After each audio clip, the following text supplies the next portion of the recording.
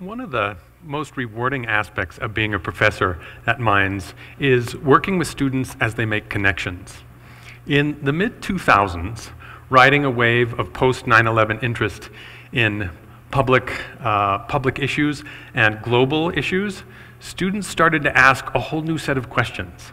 I've been here 20 years, and mid-2000s was a turning point. And those questions were absolutely different than the ones they were asking before.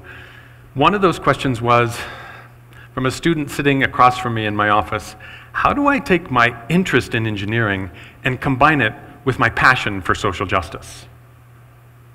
Engineering, social justice. I was both baffled and intrigued. It was that question that was planted by multiple students in the middle of the 2000s that ended up launching a journey that lasted over 10 years. That journey is my story today. It's the story that took me to the National Academy of Engineering to work on 2 National Science Foundation grants and also to publish multiple papers and a forthcoming book. So this combination of engineering and social justice was something that students were looking at. And for me, what's rewarding about my job is working with people who are curious, hardworking, and determined to find answers. And that's a great description of Mines students. In their first year here, they ask really important questions like, will I make it here? Will I make friends here? Do I belong? And in their final year here, they ask, can graduation get here any sooner? And after graduation, will I ever use differential equations again? And more importantly, where will my engineering and science career take me next? In between that first and last year at Mines, a lot happens, and a lot of passions are ignited and nurtured. Last year, in a survey of Mines students, this group of set of passions came up from the survey. And what you see there is a tremendously wide array of interests that Mines students have and want to engage while they're here. That particular set of interests is interesting to me because I'm a professor in humanities, arts, and social sciences, and I want students to be able to be whole people, to engage these in multiple parts of their curriculum. One aspect of this process is working with students as they ask really, really important questions, like, who and what is engineering for? Who is best served by engineering? Who's constrained by engineering? How can engineering be a force to benefit and help prosper those who are traditionally underserved? Those kinds of questions became very fascinating to me. And again, those seeds were planted by students in the mid-2000s.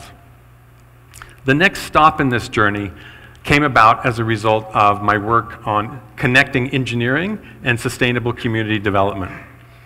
My colleagues and I were working on this book when we received an invitation to a workshop at the National Academy of Engineering in 2008. And that particular workshop featured people working across multiple lines, and one of those was people connecting engineering and social justice. And while we were at this workshop, we realized that this connection is something that we had not made in our own work, but it filled in a missing dimension. And we met the author at this workshop of this book, Engineering and Social Justice, Jon A, and we watched as Jon A and several others had very intense, sometimes heated debates with the head of the Army Corps of Engineers and others who were there about whether engineering and social justice should be separated or whether, as she argued in this book, they're already inherently intertwined. What we need to do is just acknowledge that reality. When we came back to campus, we were so curious about whether engineering and social justice have a connection and whether they are commensurable or incommensurable fields of practice. So we did what good academics do when they're curious. We wrote a grant. And this grant led us to work on an NSF grant from 2009 to 2013. In that grant, we learned a lot, but one of our key take-home points was we defined engineering for social justice in this way.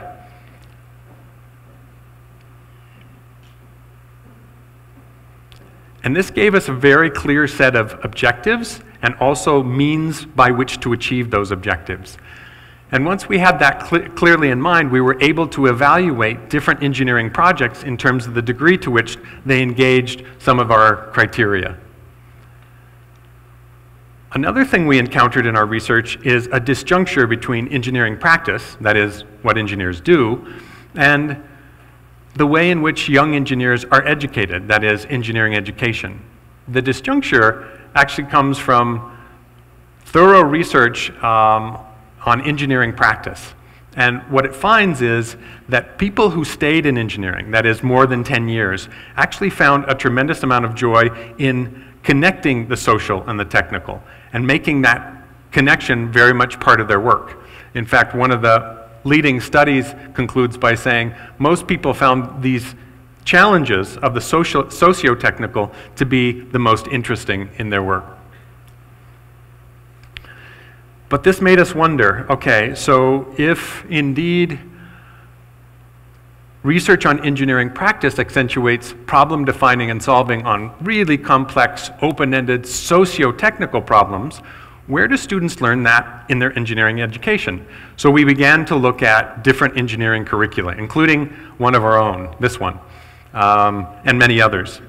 And of course you can't see the boxes here, but this particular section has all of the core, technical core courses, so chemistry, physics, calculus, and then it has upper division courses. In this case, it's mechanical engineering, so statics, dynamics, etc.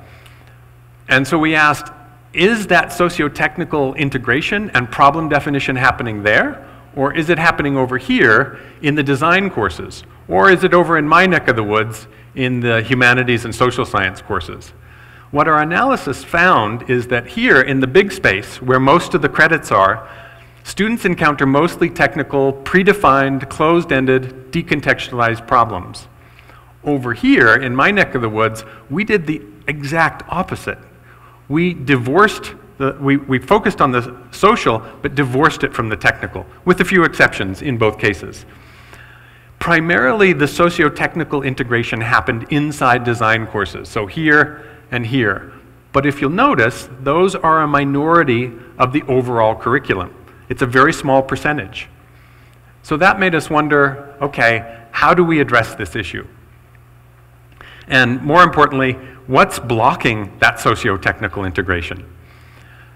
Well, the easy answer was engineering courses are very technical, and often my engineering colleagues tell me there's more technical content that can possibly fit in any given semester. And that's true, but it's an incomplete answer. A more complete answer acknowledges engineering ideologies and engineering mindsets. And those are up here. In the interest of time, I'm going to talk about 2 ideologies and 2 mindsets in engineering. So let's start with the first one, technical social dualism. So this one comes from a book in which an author of one of the chapters looked at how particular ideologies, which are circulating in engineering environments but are often invisible to most people. It's kind of like the fish in the water. We inhabit this water, but we don't know we're swimming in it. These ideologies help us, often hinder us from thinking about social injustices. So one of them is technical social dualism, which is just the idea that the technical and the social should remain separate, that they are not overlapping circles on a Venn diagram, but 2 completely different domains, which of course was the opposite of what we found in our studies of engineering practice. In about 25 years of research into science and technology studies, what they found was many of the case studies showed just the opposite, that there was an assumption of technical social dualism when in fact the 2 were inextricably intertwined. The next ideology is called depoliticization, which I had to practice 5 times so I could say it. This is the idea that politics have nothing to do with engineering, even though engineering happens in a social context. It is not something that occurs in a vacuum. It happens in a society, and therefore it shapes and is shaped by politics. But depoliticization suggests that those remain completely separate. If you look at this technological artifact, you might just say, okay, so it's a short-handled hoe, big deal. How could that be political? How could that have cultural, historical, social dimensions? But if you unpack the history of this particular technological artifact, what you find is that it was used as a technology of control, so that the migrant workers in the fields would have to be hunched over, and the foreman could see from a long distance who was working, that is, who was bent over, and who was not. And also, it was a way in which they ensured, because it's a non-ergonomic position, and it's not easy to talk when you're hunched over like that, that workers couldn't talk about things. They couldn't talk about forming a union or getting better wages or anything else for that matter. That was shut down. And in that sense, Langdon Winter's research reinforces why the technology, which may itself seem neutral, actually was part of a regime of power, authority, and control. Now that's an extreme example. In most cases, technologies and their political dimensions are much more subtle. And in fact, one of the authors of this, that discussed this ideology reinforces that they're often implicit in norms and ideologically infused processes of problem definition and solution. So an example is, we often focus our technologies on low cost, mass use, but that itself has ideological dimensions to it. So depoliticization basically has this idea that the political and the cultural and the historical and engineering need to remain separate. But that's going to keep people from thinking about how can engineering and social justice work together. The next step in our journey involved writing yet another grant, this one to integrate social justice concepts inside the belly of the beast, the technical curriculum, specifically one course called Introduction to Feedback and Controls, which is required if you're in mechanical or electrical engineering. And this particular course gave us an opportunity to say, instead of seeing this as a zero-sum game, where it's either students have technical content or they have social justice exposure, we looked at it in a completely different way. How could social justice dimensions help students learn the technical better? That was our research question in this research process. And one of the things we encountered is that students are very, very used to another form of technical problem solving, where the problem comes to them predefined. They don't have to do any of the problem definition that turns out to be critical among what engineers in the workplace do. That is, it's that complex negotiation between clients, communities, and other stakeholders about what is the problem in the first place, because each of those stakeholders has a different sense of what the problem is. And what we found is that when students get hundreds, sometimes thousands, of predefined problems in their engineering curriculum, it makes them have an uncritical acceptance of authority, because they think, someone else gives me the problem, I just solve it. But it's not that simple. Problem definition is a crucial dimension in engineering practice. The final mindset is a willingness to help. And unlike the other ideologies and mindsets, this one is an opportunity, not a barrier. The willingness to help is basically this idea that anyone who's been around engineers for as long as I have, or even longer, recognizes that there's a helping spirit here. Engineers are problem solvers. They say, I see a problem, I want to make a difference.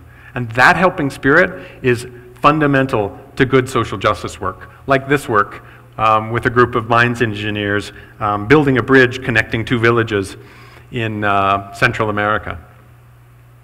So this willingness to help becomes absolutely crucial in helping students learn how problem definition and engineering and social justice really have lots of significant overlaps. One of the biggest takeaways from our research came through interviewing juniors and seniors and sitting down with them in interviews and focus groups and asking them, what role do you think the social and the technical play a year or two from now, when you've graduated and you're out and you're actually in engineering practice? And their comments were, oh yeah, that's something that's really important. Both the socio-technical and social justice are important dimensions for practicing engineers.